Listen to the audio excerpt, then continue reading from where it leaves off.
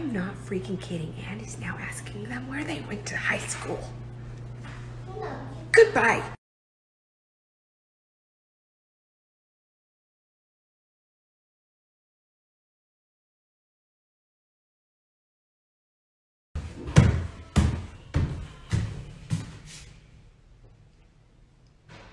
Okay.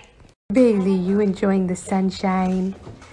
Okay, so we got the electricians to install the stunning fan.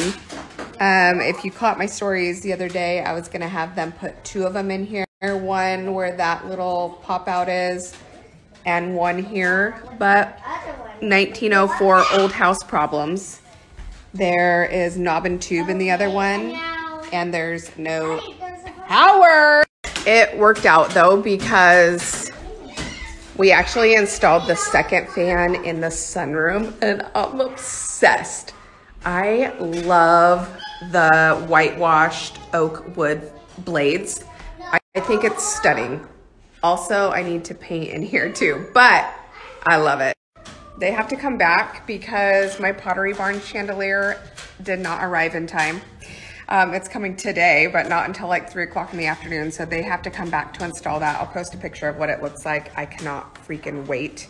And anyways, it does not matter. I will link this fan because maybe I'm just overly excited, because if you're new here, the house was built in 1904 and we have no air conditioning down here. So to have some air circulation, plus the fact that they are stinking beautiful, I'm one happy girl. I thought painting would be good for my anxiety. It turns out I'm afraid of heights. Okay, I know this damn truck is not getting in my driveway. You telling me my Pottery Barn chandelier is coming in this truck? How big is it? Okay, that's what I want to know. I'm scared. Sometimes I don't look at the dimensions. Actually, I know I didn't look at the dimensions when I bought it, so I'm actually quite scared to see how big the chandelier is. Oh God,